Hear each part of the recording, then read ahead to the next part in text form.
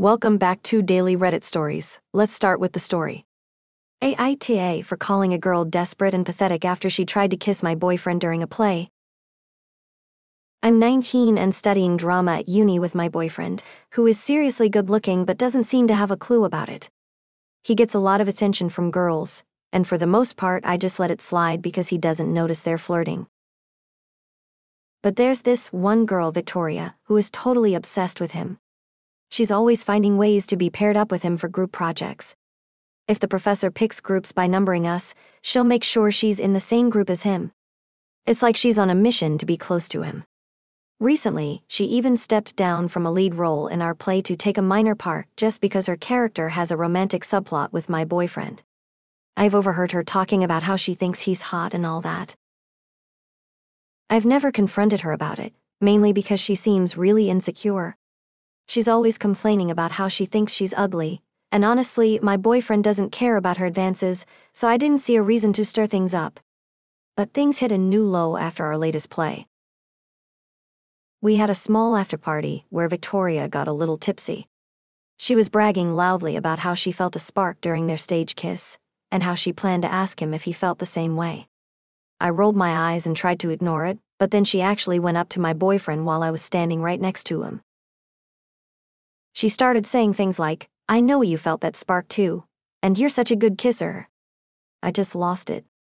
I snapped and told her straight up that she sounded desperate and pathetic for thinking a stage kiss meant they should be together.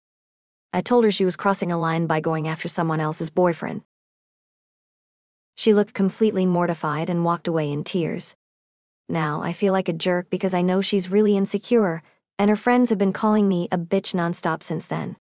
They're all defending her like she's some kind of victim. I feel awful because I never meant to hurt her feelings.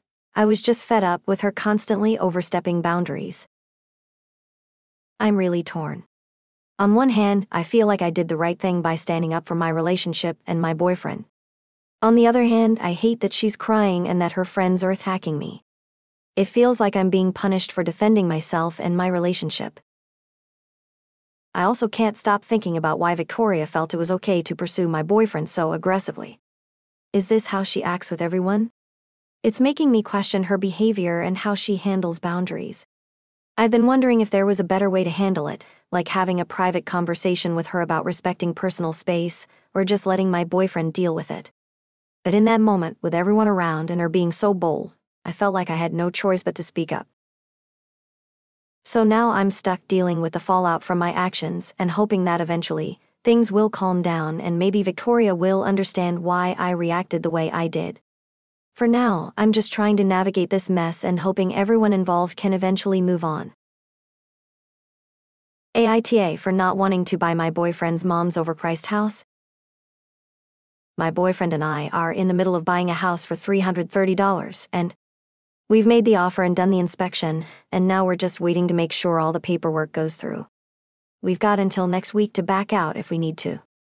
The house we're looking at is on the small side, but it's cute and everything lines up perfectly.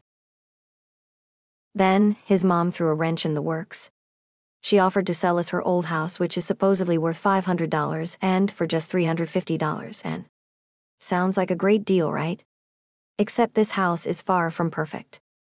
It's got some serious wear and tear, with issues like deteriorated pillars, and the whole place needs a major remodel. Plus, we'd have to rent it from her for 2 years while we fix it up, which doesn't sit right with me because we wanted to avoid renting in the first place. The whole thing is stressing me out. $330 and is already stretching our budget, and now we're supposed to come up with a $350 and plus deal with all these repairs and rent. It feels like we're being pushed into a bad deal, and I'm really worried about what else might be wrong with the house. When my boyfriend asked if I wanted to buy his mom's house, I said no. It's just too much work. Plus, I'm not even sure if it's worth the $500 and she's claiming. He really wanted me to consider it, so I had him get some photos of the inside since I hadn't seen it before. Once I saw the pics, I was even more sure that it wasn't the right move. The place needs a ton of work, and on top of that, his mom wants us to hand over $100 and from the sale once we fix it up and sell it.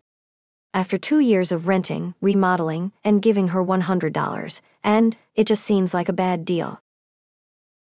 I told him I still didn't want the house.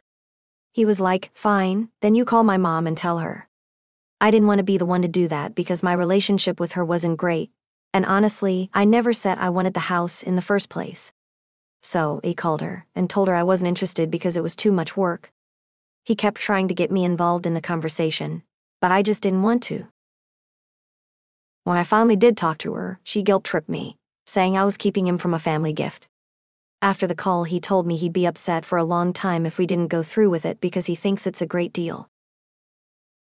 I'm starting to think there might be something fishy going on.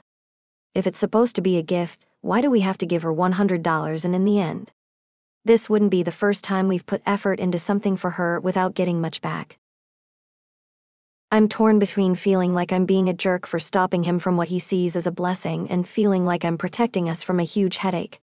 We found a nice house that we both liked before this situation came up, and I think we'd be happier with that. Update after talking to my boyfriend and showing him this post. He claims she will help us pay for the renovations of this house if we buy it and will not let us get broke. He claims we won't have to give her 100, but instead, we will give her 50% of whatever we end up making off of it. In my opinion, it is still a bad deal. He claims he doesn't even care about getting the house anymore. Despite all the comments, he doesn't feel like he is being a mama boy or being delusional about it. In the comments, I mentioned that we started to fix up one of her house's basements so we could rent them from her. There was a lot of trash in there, so we spent days bagging it all up. After we cleaned it up, she went back on our deal and rented it to someone else. He says he isn't mad about that because we haven't put any money into it yet. We still ended up moving to a different basement in one of her houses. I told him that even though she gave us another basement, she still lied to us, so she couldn't be trusted. Oh yeah. She ended up throwing us out of that basement anyway and putting all our stuff on the street. Pretty much that basement ended up flooding multiple times because she didn't take proper care of it. Since it was unlivable, we went apartment hunting. She got mad at us for finding a new place to live and then threw us out on the street before our new lease started. She even locked us out of a lot of items and made us come back with the police to try to get them back. She tried to lie to the police and say we didn't even live there. All in all, he doesn't see that his mom can't be trusted, and I don't understand why. I'm about to explode. At this point, I am worrying about moving in with him at all. This will continue to be a lifelong problem he has. He finally came around, and we were going to get the original house as we planned. After talking to everyone here, our realtor and family members, they all said buying his mom's house was a bad idea. Thank you so much. Also, I am aware that buying a house before we are married is risky, but I do love him and hope to be married soon. Renting is such a big scam, and at the end of the day, at least we are putting our money into something that we own instead of down the drain with rent. Thank you for listening to the whole story. Wishing you a wonderful day.